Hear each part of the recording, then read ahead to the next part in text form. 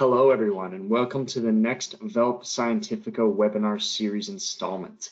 Today, we're going to be going over how to optimize Dumas analyses for different types of food samples. So today, I want to go over a little bit of an agenda and the topics we're going to discuss. We're going to first start with an introduction to elemental analysis and go over some of the basics in that. We'll then go over the Dumas method, analytical overview, and some of the specifics pertaining to that. We'll go over some features and benefits of our VELP NDA Series Dumas nitrogen analyzers. We'll study different types of food samples and we'll look at some of the results with that. We'll then go over our analytical best practices and some of the sample treatment and sample preparation. And finally, we'll have some time for some Q&A at the end. Today, the speakers will be myself. My name is Corey Letizio. I am the VELP National Sales Manager for North America and specifically for the United States. And we'll also be hearing from Dr. Ugo Bersellini. He's a former laboratory manager for a world-leading Italian food company. As a reminder, you can type your questions at any time during the webinar in that chat box there on your right, and we will answer as many of them as we can at the end of the presentation. So to give you a little bit of a quick background on VELP Scientifica, the company was established in 1983 and is privately owned still by the company or by the family that started the company. Our headquarters and manufacturing are located in Italy and specifically about 30 kilometers north of Milan. And VELP Scientific Inc. is the subsidiary that I'm a part of. We are based out of Long Island, New York. We provide sales, service, and analytical support to the North American market. In addition to us, we also have VELP China Co. They were established in 2019 and they provide sales and service support to the greater China market. In addition to this, we also have representative offices in Argentina and in India. And this is where we work with over 300 authorized partners in over 100 countries to best serve our customers around the world. Now today, we're going to be focused specific on the elemental analyzers, the Dumas analyzers, but I like to mention VELP's product portfolio goes for both analytical instrumentation as well as laboratory equipment. And as you can see on the laboratory equipment side, we work with things like magnetic stirrers and hot plates, respirometers, pumps, things of that nature. But again, we'll be focusing today on the analytical instrumentation side and specifically our elemental analyzers for protein determination. Now, what I like to mention before we get started is the local service and application support that we have here in North America as well as around the world. And this can take many shapes and forms, starting off with our help desk and remote support to support you guys whenever you need around the clock. We also provide analytical support and specifically application support so you can best optimize your methods for whether it's EPA, AOCS, things of that nature. Now, when we get into the technical assistance side of the business, we'll be looking at more of installation and training on site, as well as preventative maintenances. And this is where a VELP service technician for your area can come on site, install the equipment, do preventative maintenance, and answer any questions on site that you guys may have. And finally, getting back to that more analytical side, we also have calibration certifications, so you're able to ensure that your instrument is running at its most optimal form. So now let's talk a little bit about the VELP elemental analyzers. And let's start off first with talking about elemental analysis. So to start, elemental analysis is the process to determine the quantity of a particular element within a molecule or material.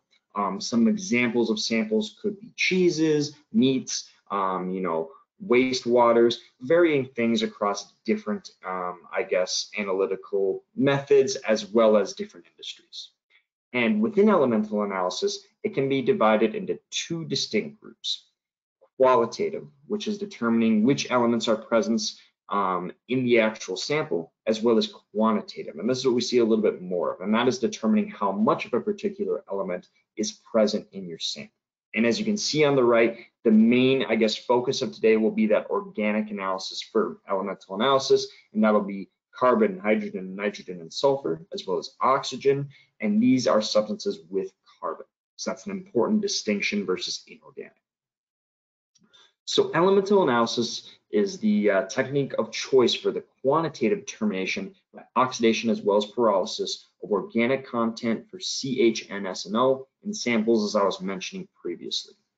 It helps determine the structure of an unknown compound, as well as evaluate the structure and purity of a synthesized compound. And this enables overall to access a wealth of information from your sample, again, depending on your parameters and what you're looking to analyze. One thing about our elemental analyzers is overall, these are highly productive instruments. So this is able to give oftentimes labs with large sample volume a large return on investment. And this can do with number of samples ran per day. We're looking at 3 to 5 minutes per sample, so high throughput depending on how many samples you have. And there's also a variety of matrices. So the benefit of this versus a traditional Haldol application is that you're actually going to be able to run many different types of samples all at once. And that kind of goes into the next point of that unattended work, so you can allow for long walkaway times. Now we'll talk about this a little bit later, but with our NDA series, we have an auto sampler that allows you to analyze 117 samples at once. So with this, it's going to free up staff from some of those repetitive and low productivity tasks, and you can deliver the results on an automated basis once those samples are loaded. So let's talk briefly about the history of VELP elemental analyzers. We first started with our NDA 701, which was determination of protein specifically for nitrogen samples and just using helium. We then came out with our NDA 702, which gave you the option to use either helium or argon as a dual carrier analyzer. We then came out with our carbon nitrogen analyzer, which is also a Dumas and a dual carrier elemental analyzer. And finally, most recently, we came out with our EMA 502, and this allows for CHNSO elemental analysis. So let's go over the VELP NDA series in a little bit more depth. So to start off with, what's really important to know about this instrument is that it's the primary method and uses some of those worldwide body kind of accordances and specific methods for the actual sample and depending on different labs. Example of those include the AOCS, the AACC, ISO, EPA, and many others. And this is, like I mentioned, a primary method for the determination of nitrogen and protein in samples. So for those that aren't familiar, I want to briefly go over the Dumas combustion method and what is all included in order to get that final nitrogen result with our thermal conductivity detector. So to start off with, sample preparation is going to be key for any Dumas analysis. So as an example, what we usually look for is samples to be as homogeneous as possible, and yet so you're going to get your most repeatable results. From your sample preparation, it then goes into our combustion chamber. And this is where the sample is rapidly combusted and turned into NOx, H2O, CO2, things of that nature, along with that carrier gas, either being helium or argon. Now, during the reduction phase, it's going to go from NOx into N2, and that's going to be the critical part to actually get it into quantifiable nitrogen. From there, you're going to have the separation of CO2 and H2O to get your nitrogen, or N2, along with your carrier. And finally, it will move on to our TCD, our thermal conductivity detector, and that's where you're going to detect nitrogen and then can be factored out into protein. So I like showing this screen a little bit because it's going to show you a little bit more of the workflow and how our instrument specifically works and some of the differences in that. So as you can tell from the top of the picture to your left, you're going to see the actual auto sample. And it's going to push a sample, depending on what type of sample, again, could be different food, agricultural, chemical samples, things of that nature.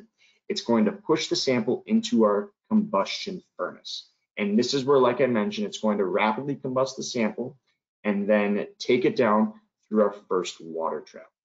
Now, I like to talk a little bit about our first water trap because this is where about 99% of the water is actually trapped. And this is a maintenance-free physical trap with a Peltier fan in the back. And this is going to be important to do this before a reduction furnace to save on consumables for a reduction furnace. And as I just mentioned on the right there, you can see our RF, our reduction furnace. And this is going to be where NOx turns into N2, like I mentioned. And this is made up of finely ground copper and copper oxide. Now from there, it goes to what is known as our second water trap.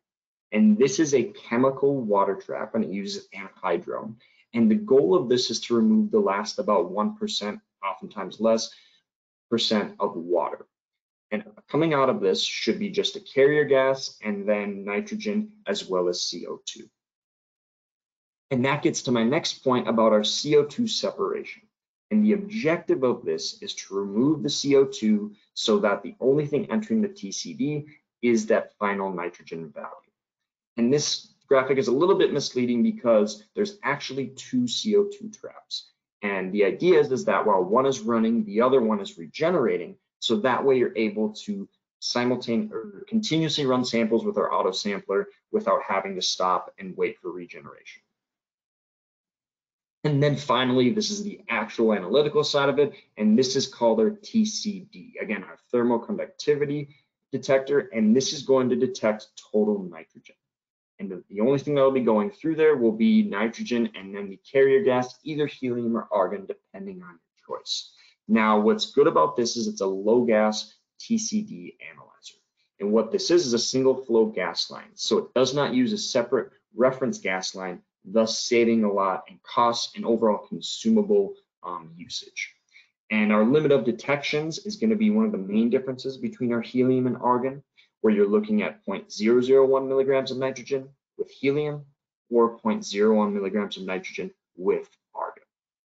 And this is just due to the higher thermal conductivity than with argon if you were to use helium. So like I mentioned, our standard configuration comes with one disk for 30 samples at a time for our auto sampler. But again, if you're looking for a higher throughput and more, less time in front of the instrument, you can add an additional of 3 disks for up to 117 samples total. And these can be added at any time after the purchase of the instrument. And what's really nice is the auto sampler is actually pneumatic and uses compressed air. So you don't have to worry about any sort of electronic breakdowns or anything like that with the auto sampler. And what I also like to mention is our Dumas, and this is the software that our instrument actually runs on. So what's beneficial is that all of your useful information is in one window, so weights, different types of samples, all of those important data points you're going to need are going to be there. And from there, you can create, save, and recall a database depending on whether it's Excel, CSV, text, whatever is your preference in the lab. You can customize these reports, again, per your preferences, and this is going to be where the creation and management of calibration curves is going to happen, which will be very good. And you have the possibility to use different nitrogen standards with this software. And with our VELP Ermes connectivity, you can be connected to the cloud as well as have remote support from our analytical team at any time with connecting to the cloud. So I'll go over quickly a little bit about the calibration and the nitrogen detection. So our TCD signal, our peak for our nitrogen, is actually going to determine the area. And this is going to do so automatically and calculated with our software, again, so there's no manual steps from that. From there, the calibration curve will be at play, and that's where usually about 5 to 6 standards of our EDTA are going to be at different weights and standards, and this is where it's actually going to measure to get that milligrams of nitrogen. And that calibration curve database is stored, so it's not something you have to work with all that often. So from that, finally, we have our milligrams, and that's where different results are calculated by the software automatically. It can be in percent nitrogen, milligrams of protein, or percent protein. And you can also, from there, look at your standard deviation and relevant standard deviation, and this is calculated automatically, so there's no need for the user to do so. So what I like to mention as well about our instrument are genuine consumables. And this is in order, and you need to use these in order to get the most accurate and reliable results with your system. And each one of these have been designed and manufactured by VELP Scientific. Now, the analysis kit permits, you can also order up to 1,000 analyses at a time, 2,000 analyses, or 4,000. So you're able to have everything all at once and get a rough analyses with those actual kits.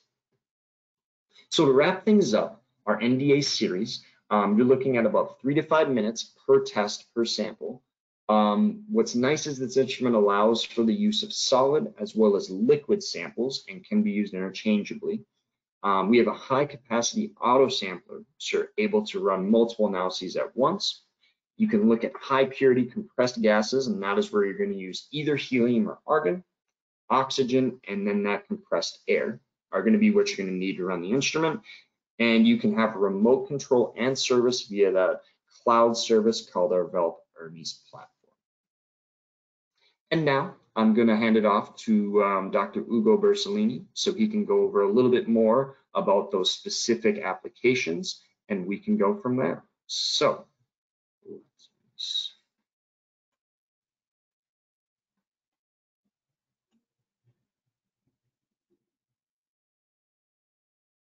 my name is Ugo Bersellini. For a long time, I was a user of Dumas instrument.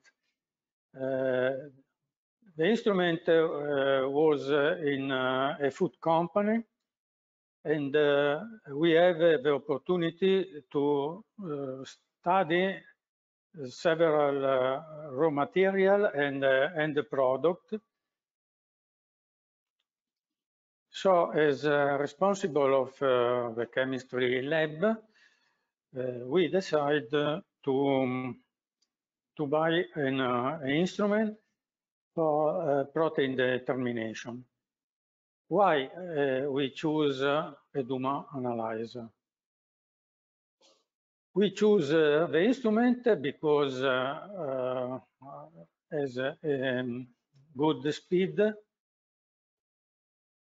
a good reliability, low cost, and is a compact instrument. So we don't need a large amount of space in the lab. So with the autosampler,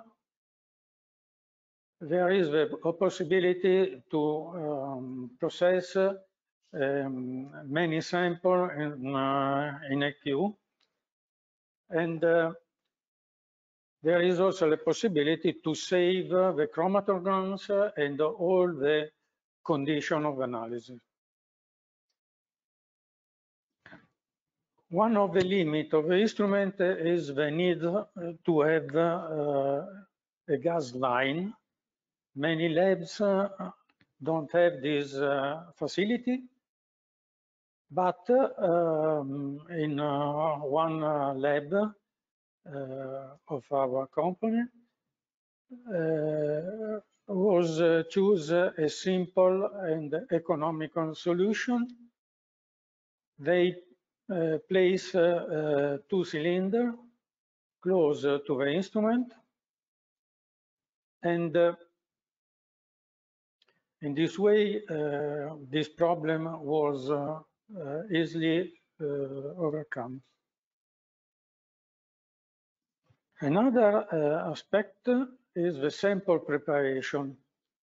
Because sample size of the sample is small, between normally is between 50 and 300 milligrams, and this aspect could be useful when you need to analyze a very small amount of sample, in particular some amount of part of the food, if you want to study the distribution of protein in the product, or a small amount of particles.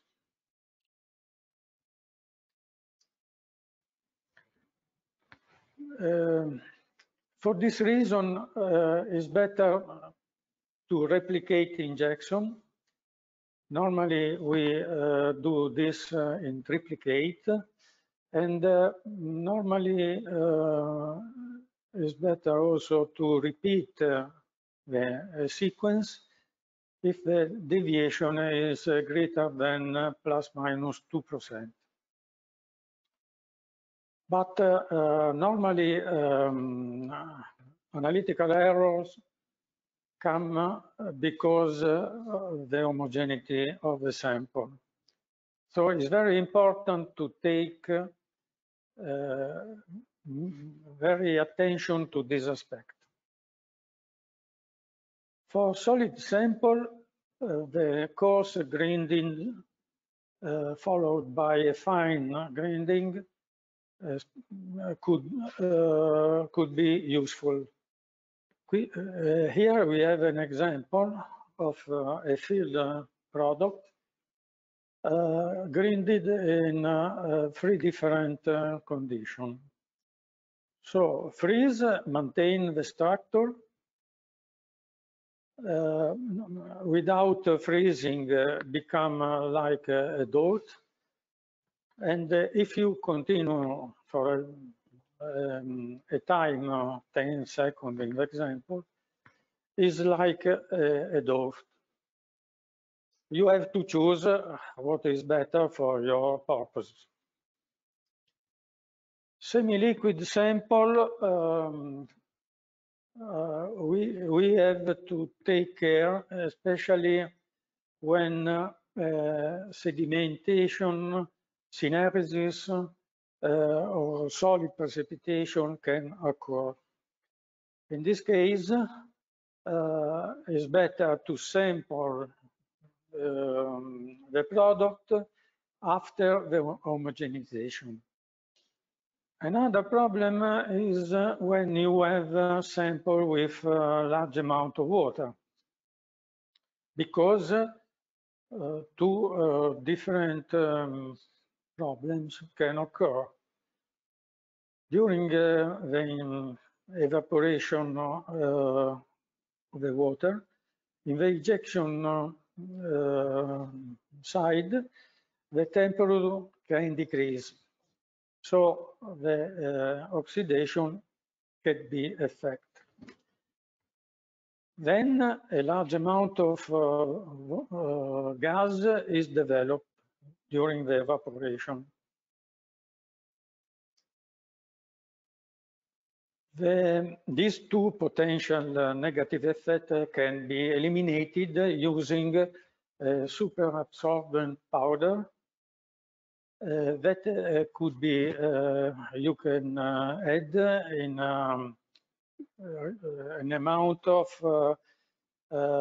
50, 100 milligrams, depend on the sample. And this powder absorbs water, facilitating the closure of the foil and delays at the same time the water evaporation, eliminating the problem that I discussed before. Another aspect is the oxygen factor. In the software, there is a list of standard methods already prepared by the factory, but in many cases are too generic. For example, in the list, there is cheese, the categories of cheese. In this slide, some example of composition of cheese are reported. You can see that the composition in protein, carbohydrates, and fat is different, changing the cheese. In the table, we increase the calories starting from the milk and increasing the amount of lipids and proteins. The higher value of this list is milk powder, because the amount of water is a few percent.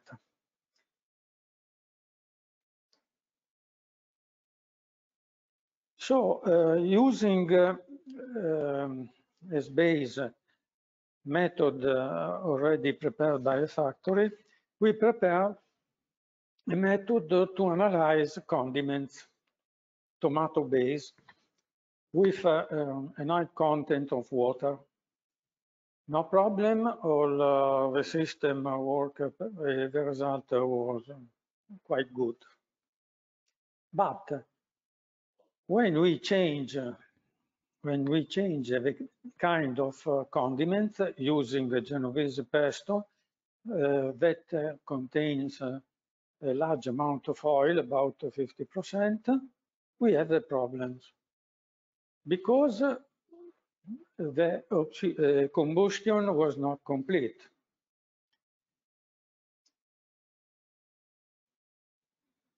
The reason we try to understand why this happens. So we realized that to burn a product with 12% of dry residue is not the same as burning a product with about 70% of dry residue. In the table is show the difference between two different recipes.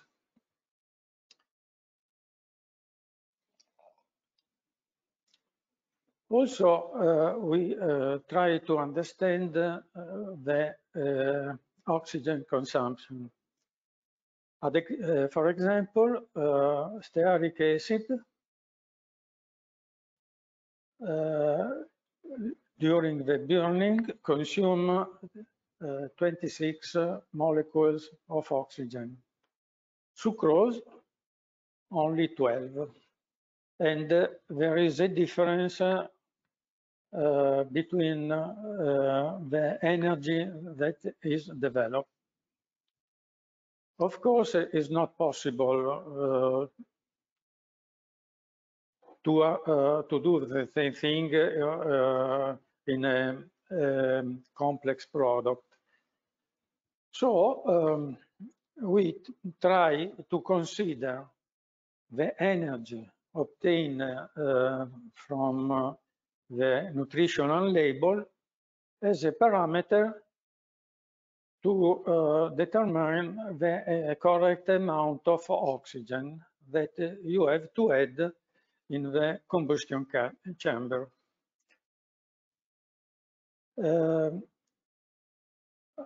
In this table, I try to correct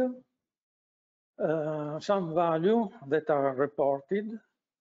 You can see this in the oxygen factor placed in the middle of the table, that is written in black, against a calculated oxygen factor in the last column, written in red. In some cases, just a small correction. In other cases, a little bit higher. For example, pumpkin seeds needs a lot of oxygen because the energy is very high, about more than 600 kilocalories.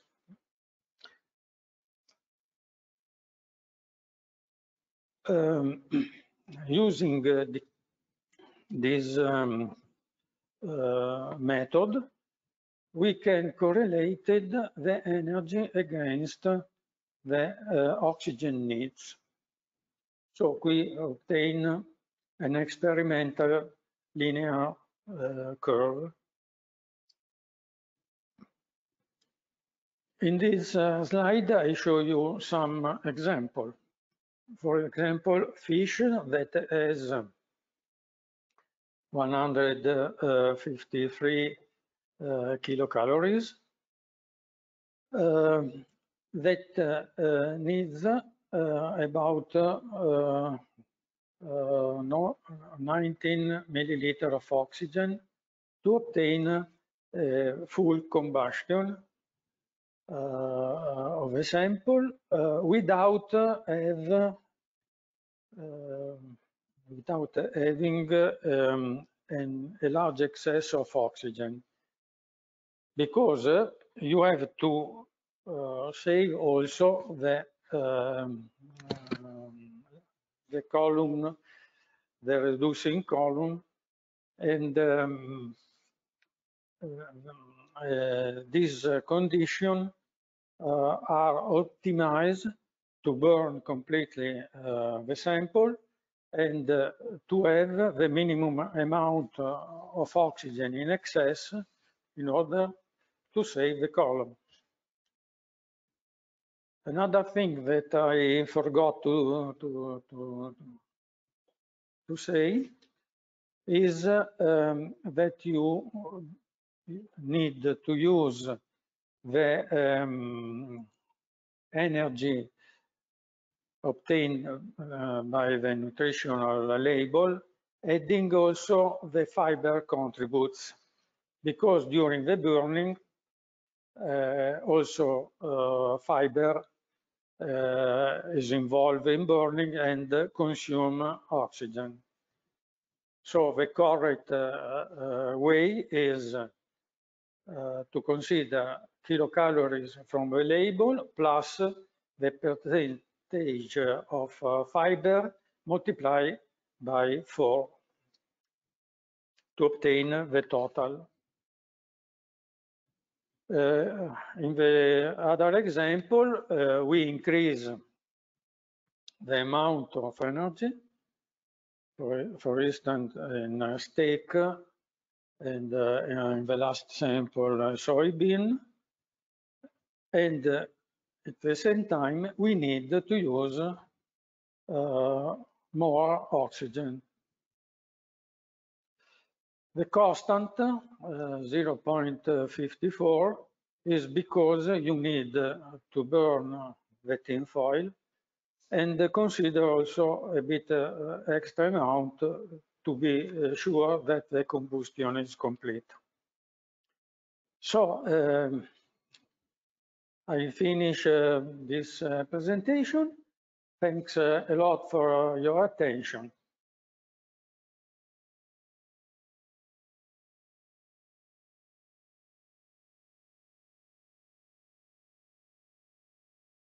All right, well, thank you very much. Now it is time for some questions. And so if we could, give me a minute here to look at our questions. I see one here. Which factors should I consider for choosing the right method for my analytical needs? So it's something that I know Dr. Ugo Bersellini touched on a little bit as well, but some of those factors will include things like moisture, protein levels, even sometimes fat can be a determination. But what's really beneficial with our system is that with the pre-programmed methods that we already have in our Dumas analyzer, you're actually going to be able to solve most of those issues from the front. So our analytical team has developed a lot of methods that are in accordance with EPA, AOCS, AACS, depending on the type of analysis. So it's something we can definitely work with you on depending on your analytical needs. Let me see here, another one. Are there any difference in results achieved with the two different methods? Now, I'm going to take that as assuming the different methods being either Kaldal or Dumas. So with Kaldal, we didn't talk about that a lot in this program, but that is our a different way to find protein determination. And really what that's going to depend on is going to be the type of sample, what you're wanting to do.